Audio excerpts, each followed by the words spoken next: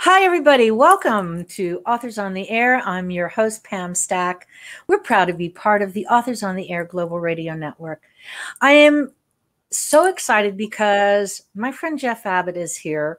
I think this is like maybe our fourth interview. Every year you come out with a book and I invite you on the show, and you were so gracious to say yes. Thank you for that, Jeff. How are you?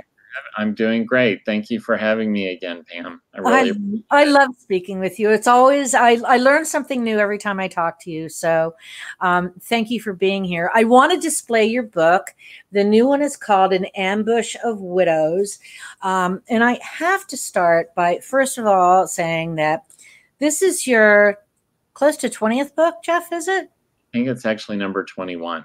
21. I knew it was, I have your books on the stacks back here someplace, and I won't let them go because they're some of my favorite books. You don't necessarily write series every time. At least the past couple of years, you haven't written your signature series character, have you? No. Yeah. The last 4 books have been standalones. Yeah, and they've been great. They've been a lot of fun. Oh, thank you. When a lot of people know that I read an awful lot. And so some people say, well, how do you know if you're going to like a book or not? And I always say, I know in the first page. Now, some people give it the first chapter or get halfway through the book and say, oh no, I can't get into it. I have an embarrassment of riches. I get a lot of books from publishers and publicists and author friends and all. And so I feel like I don't have to go through half the book. I can tell on the first page. So when I open Ambush of Widows, dang if you didn't start off in the 4th chapter with everything happening. So I just want to let listeners and viewers know how it starts. What starts off with Kirsten North, who is the wife of a murdered man, although she doesn't know it. Not even 3 paragraphs down, somebody calls on her cell phone, and they are calling from her husband's cell phone, and they say, your husband is dead. He was murdered in Austin, Texas. It's unlike anything I've ever read before, and I read a lot. Where in the world did you come up with this premise? Your brain just amazes me because you always have something different going on. But this is totally unlike anything I've ever read. Well, I wanted to have her sort of be in the last moments of her normal life. Kirsten is sitting at home. She's done the things she does when her husband's out of town on a business trip. She's gotten Chinese food. She's binging her favorite Netflix show. He hasn't talked to her in a couple of days, which we know is unusual. And then she sees his phone number come up. And then this anonymous voice is telling her that her husband is dead, and he's dead in Austin, which can't be right because he was on a business trip to New York.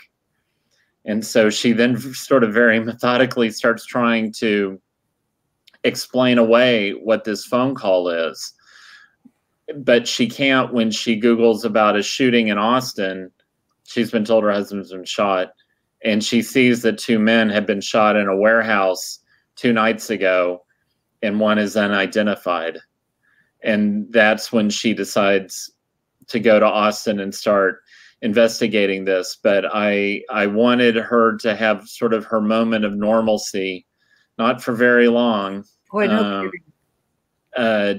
before her world unravels, and then sort of follow her as she deals with a massively suddenly unraveled world because her husband has lied to her about where she is, and they're in a very, very, very tight marriage where it's sort of the 2 of them against the world. And so him lying to her is not typical behavior. So I like to start with, a moment of high drama, but also in that moment of high drama, a character making a choice. I think, if I found out that a loved one of mine was dead, I would just want to curl up in a ball for about the next 6 months. And instead with Kirsten, her anger and her her fury, yes, her fury drives her, that she's going to not only find out what happened to her husband, she's going to make whoever did this to him pay. So before you jump forward, though, the interesting thing to me is that she makes a decision to go to Austin because she's got to know what's going on. But she doesn't realize that that sets a chain of actions in motion that were she not have gone to the airport, she might not be telling her story. That's right. I'm not going to give that away because it's just in the very beginning. This is not even the end of the first chapter. We also learn about the wife of the man who was killed in the warehouse with her husband. Mm-hmm. She's the other widow. Right. The other widow. At least two widows to have an ambush of widows, because ambush is the collective noun for a group of widows, which I did not know. I didn't know what that was. You know, I thought, oh my God, the widows are going to get ticked off and they're going after someone. Well, that part does happen. Right. Yeah, it was, I was about 100 pages into, and I'll come back to your question about Flora in a second. Okay. But not to get off track. Right. But because everyone has been saying, where did you come up with the title? And I'm like, the title fell in my lap. I'm too lazy to have come up with this good of a title. It fell in my lap because I was about 120 pages into writing it, and I didn't really have a title for the book. And then I thought at some point there was someone had a reason to refer to them as a group, you know, a pair of widows. Is there a name for a pair of widows? Because I'd heard of, you know, a parliament of owls, an impatience of wives, you know, these sort of crows and all those, right? And kindness of ravens, these really great collective nouns. I thought surely there must be one for widows. I looked it up and it was an ambush of widows. And I thought, is someone saying that because they think widows are going to ambush you? Or do you think that widows are dangerous? Because a widow is maybe freed from some of the convention and unpredictable. And how did she become a widow? And then I saw the other time that ambush is used as a collective noun is for tigers. And that is pointed out in the book when Kirsten learns that's what a group of widows is called, as an ambush of widows. And someone says, isn't it interesting that the other group that collective noun is applied to is tigers, who are fierce and unpredictable and are going to do what they want. And that, I think, kind of applied to the widows as well.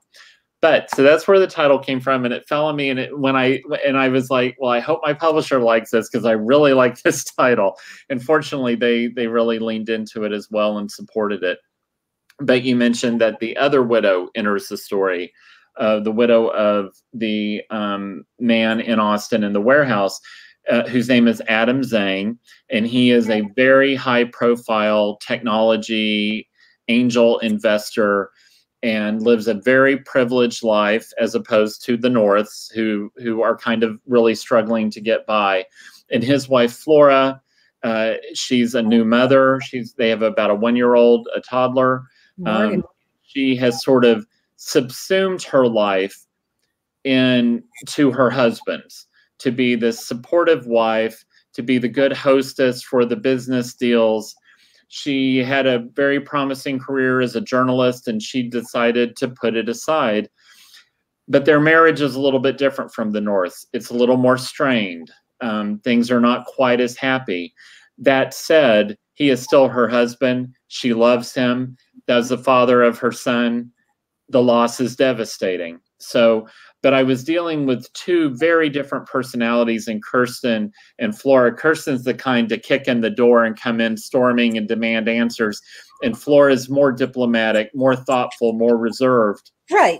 She was a little harder to get to know as a character. Kirsten was sort of jumping off the page and grabbing me by the throat from the beginning, and Flora wasn't. And I had to really, this will sound strange because they're fictional characters, I had to spend more time with Flora. And her revealing of herself came more slowly. And it was only kind of when I got her into new situations with other characters that she felt she could show more of herself. Yeah. But I really enjoyed writing her because she is a more thoughtful, measured character than Kirsten. And I'm terrible. I wanted to handcuff these two women together emotionally. They don't have a lot of reason to believe or trust each other, but they are bound for life because their husbands died together. Neither one of them knows the truth about this. So I'm not going to give away a whole lot about the book, but just the first 3 or 4 chapters, you've thrown out enough bait there to chum the waters for the shark. So naturally, when I started reading about Flora and then Teddy, I'm buzzing all over the place with that. And then I'm buzzing all over with Jeannie and the neighbor and everything. And I'm thinking, okay, why is Teddy being so cavalier? I know he's the protege and all that. So I like that you're throwing out bits of bait there. And already, give me a mystery. I want to solve it. But what are you doing? Why are, Mender and everybody else, why are these people here? What's really going on? The 2 murder victims too are so polar opposite just in their business life. Kirsten's husband wants to be involved in cybersecurity and tech and all, while Flora's husband is a billionaire from it. Correct? He's made a lot of money. I think they say at one point Flora has 50 million reasons to want him dead. I wanted to put these characters really just in polar opposition to each other. There's a point she's in shock, but Kirsten, it takes her about 2 or 3 days. She realizes with Henry gone, she may not be able to afford their apartment. Flora's relieved she doesn't have to move into a penthouse that Adam bought that she did not like as well as their mansion. And they're just got different problems to do it. Yeah, the worldviews are different. Yeah. But death is the great equalizer, right? It is indeed. So both these men are dead, and the lives they left behind have been left behind, and it's the 2 widows that are having to deal with the consequences and the aftermath and the wreckage of it. Which you talked about in the first chapters, kind of chumming the waters, which I've never heard it described that way. That's so great. I'm totally going to steal that. Good. But, what I am trying to do is that at heart, a lot of this is family drama, because Flora has a family where Teddy, who is her husband's cousin and sort of his protege that he's grooming now that he's gotten his MBA, and Teddy lives with them. And, Flora has a young child. Her neighbors, Jean and Milo, are very helpful to her. They're very close. They're like surrogate grandparents for her grandson. And they're sort of her support system and her sounding board. Her husband's business partner and his wife are also really prominent. And on Kirsten's side, she has a foster brother. We kind of learn as the book goes on that Kirsten was in some unfortunate foster care situations in New Orleans where she grew up, and then she got into a good one. And in that good one was her foster brother, Zach. But Zach works for an organized crime ring in New Orleans, which is really annoying to Kirsten. She doesn't love that. And, but he's her family. He's her foster brother, but he's her brother in every way that counts. And they fuss like siblings do. And I wanted him to be sort of this threatening to everyone else, kind of finds him threatening, and she thinks he's sort of a teddy bear. But I wanted to have that relationship because she's alone now. Right. Henry was her husband was her whole world. So both of these women are, you would, falling back on the relationships that are important to them. But these relationships are also complicating factors in terms of where this investigation is going. In some cases, the people who were close to her and close to her husband could have been involved in the crime. And we don't know yet. We don't know anything. Right. So we know there's a hitman, who's out there trying to clean up this mess. And he's sort of an atypical hitman. His name is Minder. And what I decided to do with him to make him different was to give him project management problems, in that he commits a murder. From jump. He commits a murder, so he follows the protocol of getting rid of the weapon, and then he has to immediately ask to commit another murder, and he's thrown away a perfectly good weapon, so now he has to acquire another clean gun, and his wife is about to have a baby, and the wife is not happy that he's not home. Why is this job taking so long? Should he have even taken this job? You know, he's like, you know, now I'm just going to not work for the first 6 months that the baby's born. These are not these are kind of atypical hitman problems. Right. But I wanted to get organizational chart isn't kind of flowing the way he wanted it to. Exactly. Right. You know, he's worried about profit and loss, and should he be spending the time on this? And gosh, it's just gotten so much more complicated now. Because nothing went smoothly. Someone didn't do something they thought they would do, and it's messed the entire project up. And so he was actually sort of fun to write as a hitman. Hitman can sort of feel very cliched at times, and I really did actually sort of enjoy writing him. But I wanted to introduce this web of people around them who are going to complicate what they're in the two widows investigation. They're going to be either helpers at times or obstacles at times. And I just wanted to make it tough for them, because they need to rely on each other more and more and more as the book progresses. It's kind of the ultimate buddy book in a way you wouldn't expect. It's the female buddy book, you know, and I want to go back to Minder, because you catch that immediately when he gets off when he finds out that Kirsten is on the way to the airport. He's gotten off, you know, and figures he's screwed because he's already gotten rid of the weapon. Now he's got to go back on the plane and try to be unobtrusive to her. And they end up sitting next to each other in the very back of the plane. I am the cruelest person. Oh, it was perfect. It was just to put it. I mean, and when that was one of the breakthrough, I did not have that scene sort of in the original draft, but you know, it's like how upsetting it would be for a hitman who arrives in New Orleans and sees his target hurrying past him in the airport with a duffel bag. She's getting on a flight. He's come to New Orleans to kill her. And then he has to pretend that his dad's got a medical condition. He's got to fly right back to Austin, where he was. And he and her had bought the last 2 seats on the plane. So guess what? They're right next to each other. And he's terrified she's going to recognize him. But it is sublime. I have to tell you, no one does misdirection like you do, Jeff. In every single book, like I say, there's all of these things going on, and it's so much fun. It's so gratifying to read that kind of a book. Well, thank you. I appreciate that. And I'm sorry, I didn't mean to just talk over you just then, but I really appreciate it. No, but it was like, you know, I'm always saying, like, how can I heighten the suspense of the scene? If he just gets a phone call and says, well, she's left New Orleans, she's in Austin, find her in Austin, that's not particularly interesting for a reader. But I have to put them in physical proximity to each other, and he's saying, please don't remember my face, and she's thinking, my husband is dead. And we don't know, did Minder kill her husband? We don't know anything at this point yet. We really don't. Yeah. So we just know that he's been charged with getting rid of Kirsten. And, you know, she's also struggling because she has had an issue with alcohol in the past. And the nice guy, the non-killer in the row, has drink coupons, and she takes one and she gets a beer.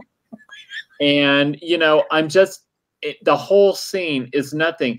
They're sitting on a plane, and when you fly from New Orleans to Austin, it's like an elevator. It goes up quickly, comes down quickly.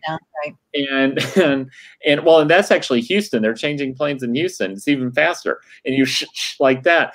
Then I thought, how do I make this flight fraught with drama, right? Because then he has to figure out, how is he going to follow her? Where is she going in Austin? Without her remembering who he is. Right. And so I wanted to make I'm trying to make every page tense, even when it's two people sitting on a plane. Well, it definitely was that. I mean, when I opened the book, it grabbed me immediately. And then it was like kind of like the pylon, you know, I'm thinking, oh, Jeff's doing it again. I'm never going to figure it out.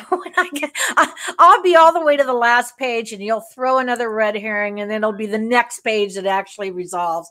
It's so much fun to read. I just got to show the book again before we go on and talk about other things too.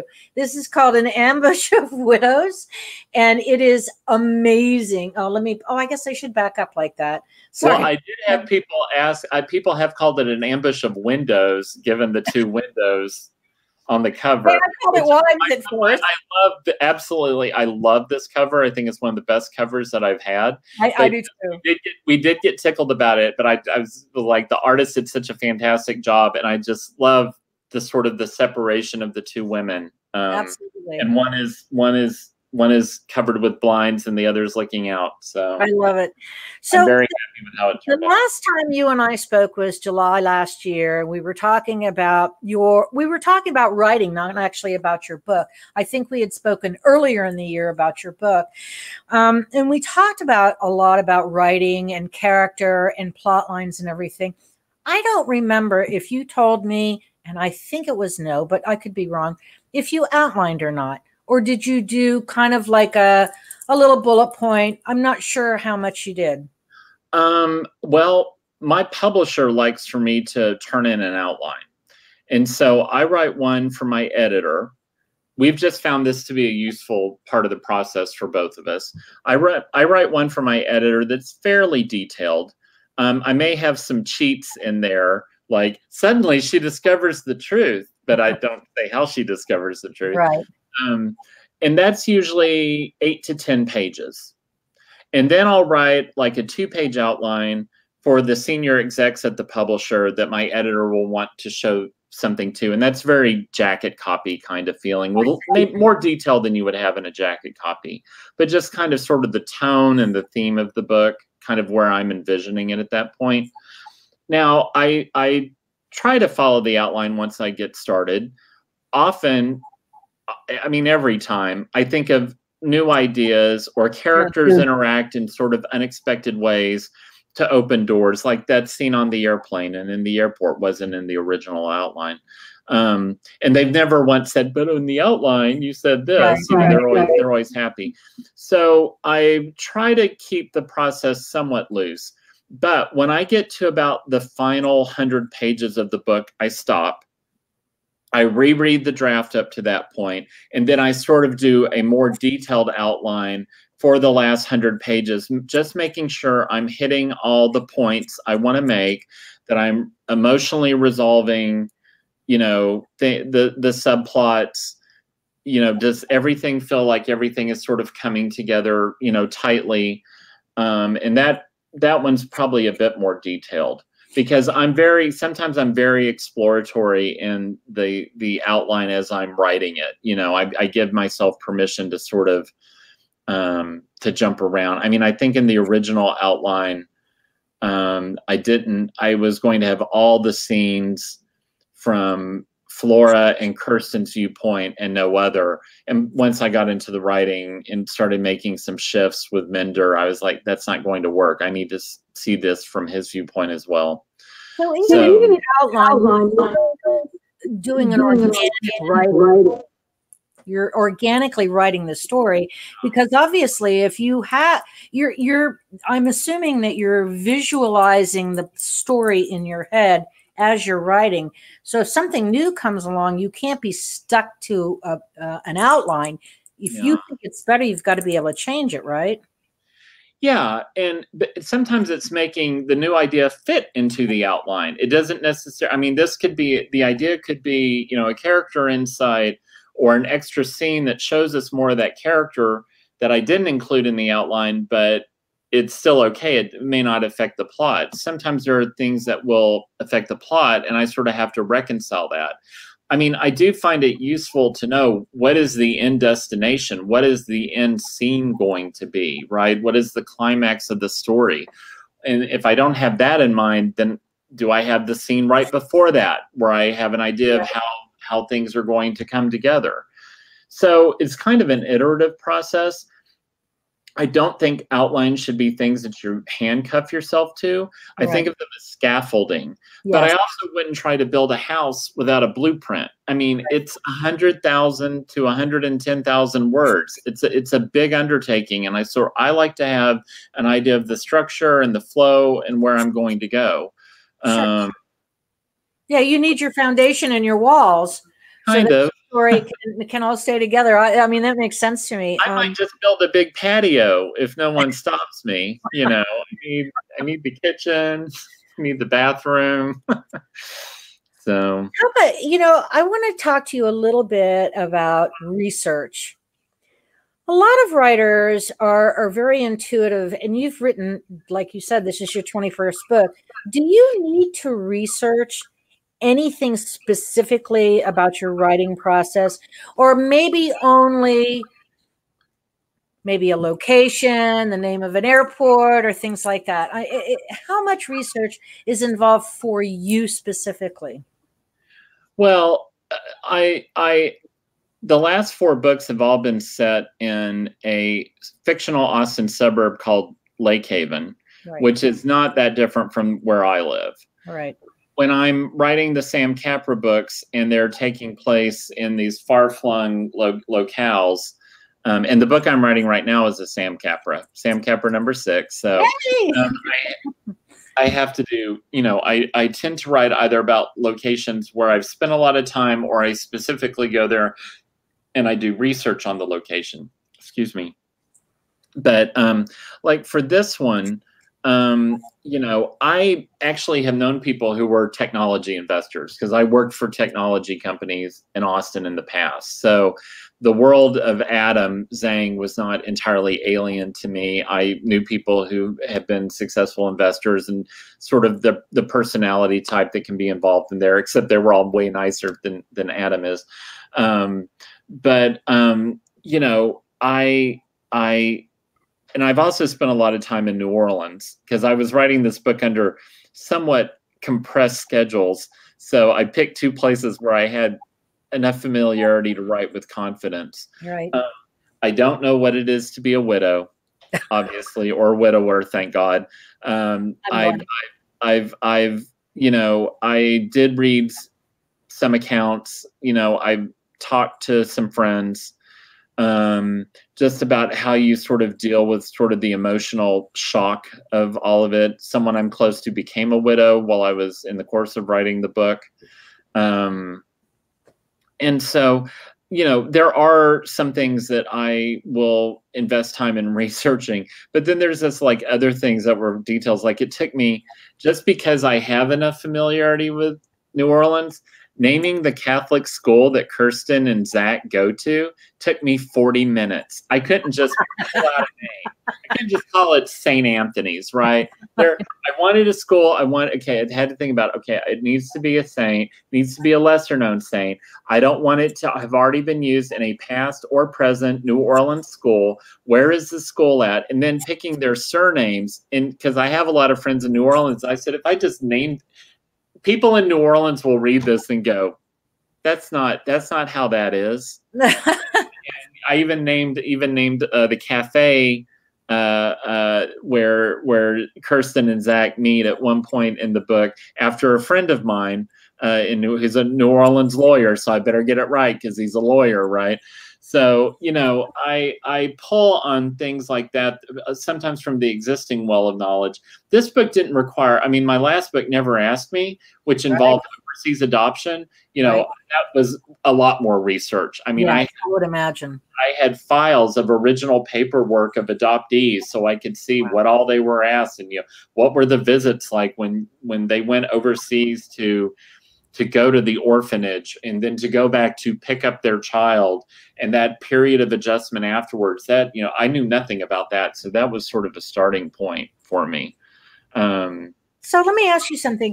When you're writing, I mean, I'm curious if, like you're saying, you did some research about the cafe and the church, the school and everything else. Do your readers ever call you out on stuff?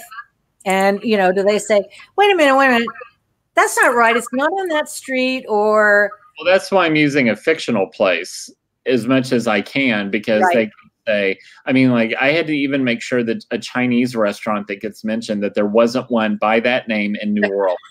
Because there have been times I've used real restaurant or things like that, or street names, and then the street name changes, or, we have, there is the Colorado River, that part that runs right through downtown Austin, was for years called Town Lake. And when Lady Bird Johnson died, they renamed it Lady Bird Lake. Right. Because she had done so much to preserve and beautify it, and she was always down there, and it was a lovely honor. But these books are like 20 years old, mentioning Town Lake. And someone's, well, that is not the name of it. Have you ever been to Austin? I'm like, that is 20 years ago, y'all. It's just sort of funny. Yeah, if I get something wrong, readers have always let me know. I always respond politely to that. If I got something I hope they're gracious to you when they think you're getting it wrong, and try to remember this is fiction. But well, and I understand there are things that you want it to be right. I don't want to make mistakes. No, I understand. But I've also, there have been times like where, in terms of, say, police procedural or legal, I may bend things slightly to increase the drama. I'm always careful to say, the experts told me, the experts are not to blame if I had something wrong. Right. It's always me if I had something wrong. But interesting. Are you going to BoucherCon this year? I am not. I'm not going. Waiting for another year before you venture out? As much as I love New Orleans, and I'm not afraid of New Orleans in August. I've been to New Orleans in August before, and I cannot be beaten down with humidity further. Oh my God, please. It is so wicked nasty. It's going to be bullseye for hurricanes there. But it's also New Orleans, and I love New Orleans, and I've spent a lot of time there. But I just I personally wasn't quite ready for a gathering of that size. I mean, I know bookstores are going to be starting to do actual events again. And, I've done virtual events with a couple of the really wonderful mystery bookstores the past week, and they've both said they're kind of restarting, but it's slow and it's measured. Yeah. And I think that's probably appropriate. But I'm hiding from everyone. I'm not going. Well, first of all, I live in Southwest Florida. Elsa just passed through here. But before that, we had 6 weeks straight of torrential rain, which, came through the roof of my apartment. So, and came down the windows. So I'm not in any hurry to go any place that has a target on their back, like New Orleans and Florida. If there's a hurricane, they'll find us. It's like waving the flag saying, here, come and get us. It's humid. I don't like it. That's why we have air conditioning here in Southwest Florida. I'm not in a hurry. Besides, every conference you go to, where does everyone congregate? They congregate in the bar. And they're cheek to jowl in there. I'm just not ready for that much closeness yet.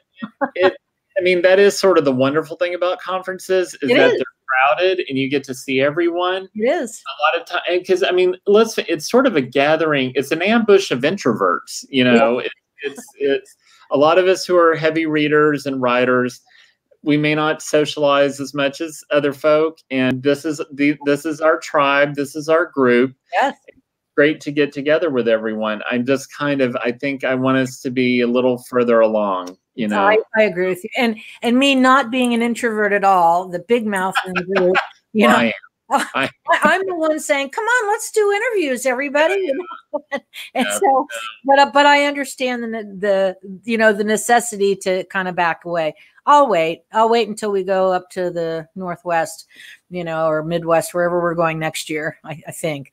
What are you doing in your spare time? Spare time for a writer. Well, I'm spending time with my sons. My oldest son has just graduated from college and is going to be moving halfway across the country for his first real job soon. So my wife, he's at home this summer. My youngest son just finished his freshman year of college, and he's at home and he's working part-time. And so we're mostly just having family time together before my oldest flies the nest completely, which I'm still kind of mentally wrapping my head around. Yeah. Your baby boy is leaving. Yes, he's my baby boy who was 6'4" and taller than me. Innocent little infant that he is. Right. Yeah, but we're so proud of him, and we're so excited for him to be starting this next chapter in his life. So this is what you raise him for, to kind of scoot him out and be successful. You know, you hope. I'm actually glad that, you know, he graduated in May, and then his job was not starting till August. So we actually are getting time with him. That you know, we're lucky. We're lucky because some jobs would have started much sooner, and he's starting, but he's gotten his apartment up there, and so we're all thrilled for him. Oh, I think that's wonderful. Congratulations. You raised a good one, and you're raising another good one.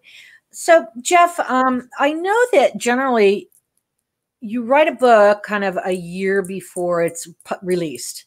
So, you know, however often it does. I mean, you may have turned it in 6 months ago and it's coming out. I'm not really sure. A year ago, 2 years ago, whatever it is. Do you write constantly between the launch of this book and your next book, which will be Sam Capra? Do you have a space in between, or do you just jump right in?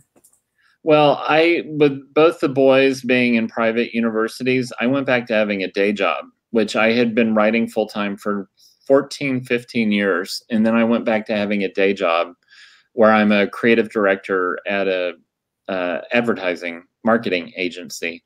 And so that's a very demanding job. And so I'm having to write in the mornings before work, in the evenings after work, and on the weekends. And so the only reason I'm waiting is generally as soon as I've turned in the book, I've written the outline or the proposal for the next one. And then my publisher has to decide, is this something we're interested in? Which was sort of how we got to Sam Capra number 6. I'd written 5 Sam Capras, and then I wrote 4 standalones. And then I had an idea and I had really put Sam Capra through the ringer in those 5 books. And yes, you did. And I wrote a short proposal for a standalone and a proposal for the next Sam Capra, just in case, because we have television interest in Sam. We have a known showrunner who is trying to develop the books into a series. And so there was kind of like, I think maybe this might be a good time to do another Sam novel. But I gave it some real thought. Okay, I wrote the 5 books that I wrote in a row with Sam, and now I've had this break. What is the next Sam novel going to be? That I've taken a breath and Sam has taken a breath. So I wrote those fairly quickly, and my publisher said, Sam number 6 is the one I would like to do. And so, which I'm really excited about, because I love writing the standalones, but people were asking me, I would get asked every week if I was writing another Sam book, and had I given up on Sam, or had I abandoned Sam like he was a child at the grocery, I'm like, Sam is off doing whatever he's doing. He's just fine, But if your listeners are not familiar with those books, they are more high octane than the Lake Haven books. Right. Sam is a former CIA agent who ends up owning bars all around the world, and through the bars he encounters people who he might help with his former spy skills. But he's also a father. My favorite description of Sam, I used to describe Sam, I would say, like, if Rick from Casablanca met Jason Bourne, that would be kind of it. But then there was someone who said Sam was Jason Bourne with a baby Bjorn. I love the idea of him fighting bad guys with a baby strapped to him. Why not? Yeah. yeah, he was kind of a different style of action hero, and being a bit younger, being a bit less jaded, being on the outs from the US intel community because of some things that had happened with him. And that opened up a lot of opportunities for me. So I've always loved writing him. But I will say, after having written 4 suburban suspense novels, that first time I was like trying to write the high octane action sequence with him having to fight, you know, bad guys in an enclosed space. And I'm like, how did I used to do this? It's like riding a bike, right? I used to know how to do this. And so you have to get up in your office and do all the maneuvering and the action yourself. But you know something, it's so interesting to me. There's such different type of books. The 4 that I've spoken to you about, plus the Sams that I have on my shelves, they're so totally different. I mean, and I can't say I'm partial to one or the other, but if I had my druthers, I'd be reading Sam all the time, because I kind of am a little bit of a spy nut, you know, that caper spy, former government guy. I love all that stuff. This is the funny thing to me, because I think when I first thought about the Capra series, I think they thought it was going to be an overwhelmingly male readership. But with him having a wife who vanishes, a baby he has to take care of, and then just sort of the way that I think he approaches helping people, it is a predominantly female readership. I hear from tons of women about Sam Capra. And it's not like they're romanticizing him. I think they're like, but a lot of them have said, I read this book because a friend recommended it, and this is the only kind of book I can get my husband to read. So it's like wives getting their husbands to read Sam, which is funny to me, because I think they thought it would be maybe the other way around. But there's some on my Facebook page. You know, one of my friends on Facebook was saying, "Do you write the Sam Capra books?" And you're like, "Yep, that's me." And that's like 5 years ago. 5 years ago, I think. Yeah. For the last one. So she remembered immediately that. So listen, if there's a spy thriller going on, I want to know about it. I love all that stuff. I think I have back here someplace, you know, my Jason Bourne and all the other ones, you know, everything is all back there on the shelf. I love that stuff. I started reading spy thrillers when David Morrell wrote Brotherhood of the Rose. Oh yeah. Yeah. And that's what turned me on. I have my original paperback. When I met him years ago, I, you know, crawled up to him with my book. It was the pages were tattered and torn. I taped them all together. John Land laughed at me. He said, "Pam, break down and buy a new book." And I said, no. And David didn't want me to either, you know. So I have that scraggly taped together cover. I love it when someone brings me a book that is well loved. Oh, and those are the books that I read over and over. It's the greatest compliment. It's the greatest compliment that someone reread it, re-engaged with the story, with the characters. It's wonderful. Do you have any books that you like to reread? Oh, sure. Who do you like to read? I actually, during the pandemic, I kind of went in a reread mode. How cool. I know it was probably more for comfort, and some of mine are really diametrically opposed. Like you would say, these authors don't overlap. But I started to reread, well, after the fire, where we lost our home. And all your books, my gosh.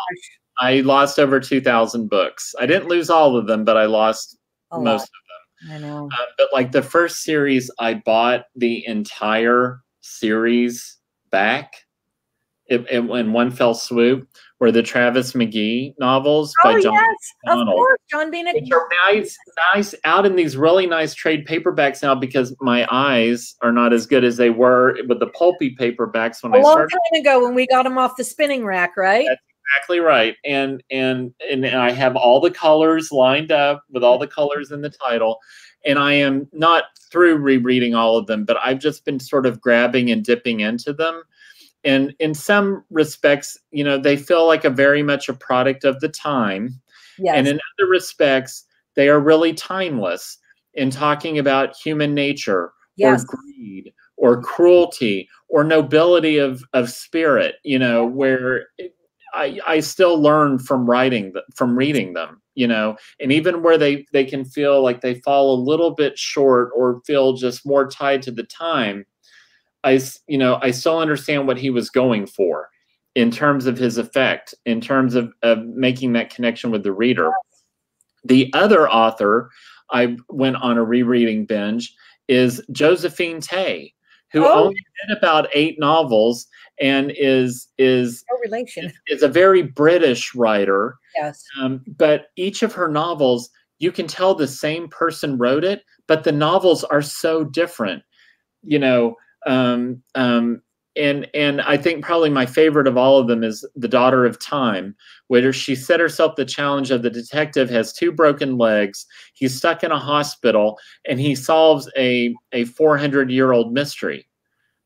Because the daughter of time is supposed to be history. Right. And I was like, how did she, I read the book ages ago, and I don't think I really appreciated it. But then going back and rereading Josephine Tey now for like Brat Farrar, which is about someone assuming someone else's identity, that I believe she wrote before The Talented Mr. Ripley, right? But just the construction of the novels is so impeccable.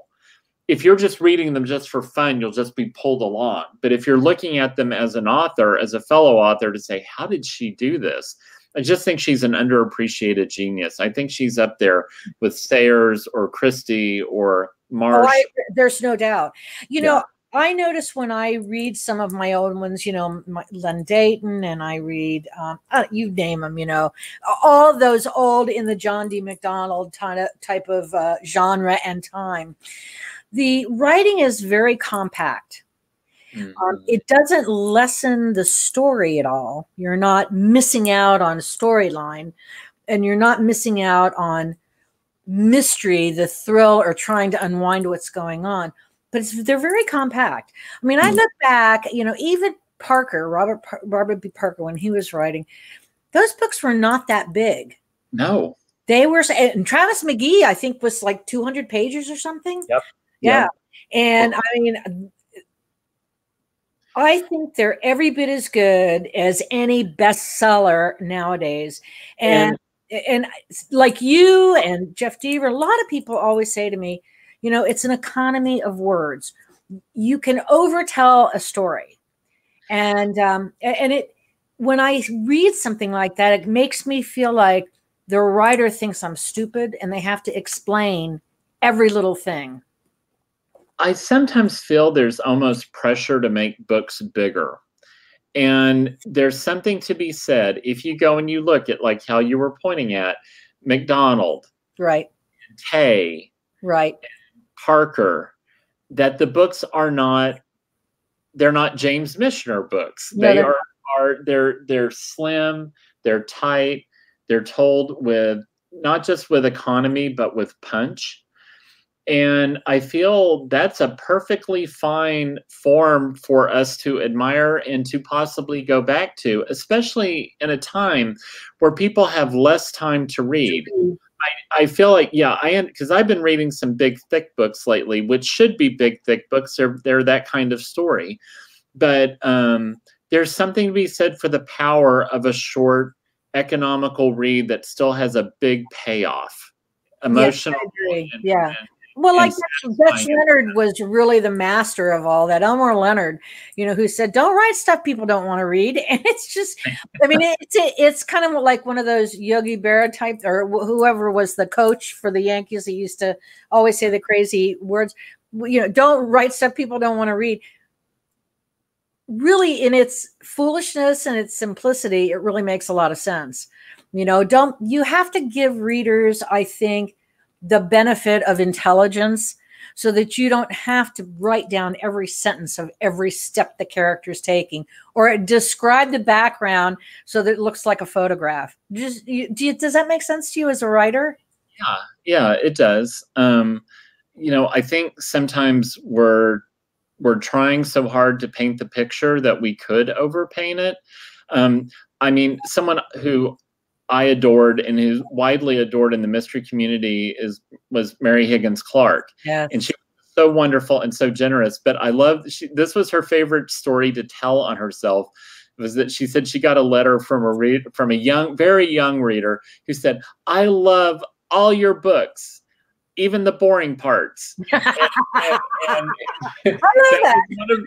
That was one of her favorite stories to tell on herself, because we would all just start to laugh. But there was a point to it that there is. We have to remember, and what one reader finds boring, another reader can find very compelling. Yes. But to always keep that in mind, don't have a boring part. Right. If you can all avoid it. And of course, Mary was an absolute, goddess of suspense. Yeah, she was brilliant. A master at creating suspense and building tension and what have you. And I can't remember any boring parts in any of her books.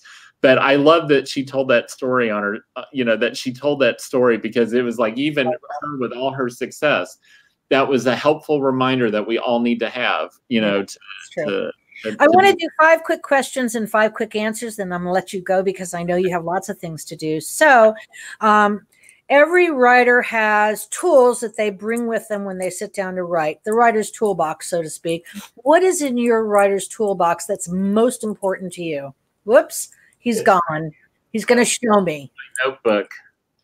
I keep a notebook. I keep a notebook with all my ideas and all my thoughts, the bad ideas, the good ideas, all of that. And so it's sort of the place where I can explore without exploring on the page if I'm not ready to explore on the page. So I draw in it, I doodle in it, I write notes about characters. I think, what if? I might just write what if at the top of the page, and then I let the other sub ideas from that fall out. And it might be a bad idea, might be a good idea, but I just like to have a place to collect my thoughts. Interesting. When you are out and about in public, which I know this past year has been limiting, but do you ever observe people talking or moving and think, I'm going to create a picture, or in your mind, you automatically create a scene, maybe from a book? Not so much for that. I think sometimes I've seen like unusual interactions between people and I wonder what's the story. But I don't know that I'm pulling that much from what I'm observing right around me and transplanting it. Okay. Sometimes maybe so. Yeah. Are you one who listens to music or needs background noise, or do you need absolute quiet when you're writing? I like to listen to music. I like to listen to, my favorite things to listen to are Miles Davis, Massive Attack, film soundtracks. I love listening to film sound. And actually, my sons have gotten me onto game soundtracks. There are game soundtracks that are just as dramatic as action film soundtracks. Yeah, somebody else told me they like film soundtracks too. I think that's really interesting. Is it the orchestral part of it, the symphony? Yep. Yeah. Okay, all right. Yep. If you hear voices, lyrics, does that kind of mess around with you, or do you not? You don't care necessarily. I mean, I'll listen to Massive Attack or Cascade when I'm writing, and they both have, but they're more, electronic, and right. So there's not as many lyrics, or the lyrics are more muted. But yeah. When you were growing up, what did you think you wanted to do? I wanted to be a writer. Really? Since your youngest age? I mean, when you dressed for Halloween, you writing stories and carried a pen? I was writing stories. I mean, I was disrupting class with show and tell. And I'm sorry, it's supposed to be a quick answer. I would make up stuff for show and tell. And then I would end on a cliffhanger. And the class would be disrupted. So my second grade teacher called my parents in, and she said, I would get him like a Husky pencil and a Big Chief tablet and let him do this in there. Let him write stories. Okay, my final question to you is, if there wasn't writing, what do you think you'd want to do for a living? So, like any other profession you'd love to try? Well, I mean, I guess a lot of what I do in my advertising work is writing or thinking about writing. It's thinking about storytelling. If I was doing something completely different, I think maybe photography or filmmaking. Interesting. I mean, I guess that's still sort of narrative in a way. Okay, it's the creative you. I mean, you're obviously all about the creative aspect of living, so that's great. Jeff Abbott, I'm so thrilled that you took the time to talk to me. Tell everyone where they can find you on the web and in social media. You can find me on the web at jeffabbott.com. You can find me on Facebook under Jeff Abbott Books, and under Twitter under Jeff Abbott, JEFFABBOTT. Yep, that's where I'm at. And Pam, thank you so much. You are so generous to so many writers to share your time with them, to share your audience with them, and to share your thoughtfulness with them. It's just remarkable what you do to support people. Thank you. I hope you come back and take a guest host role one day. I keep telling you that, and you keep saying, yeah. So, you expect an email from me. You tell me who you want to interview, and we'll get together, okay? Okay. I want to thank everybody for being with Jeff and I today. Please go out and get the book. It is fabulous. An Ambush of Widows. Let me see if I can get it in my screen. An Ambush of Widows. I can't because I can't really see my screen. There it is. There, Jeff has it better than I do. Go and get the book. It's by Grand Central is the publisher. I promise you, you will not be disappointed from the first page on. Jeff, thank you for being with me. And thank you, everybody. I'll see you later. Bye. Bye.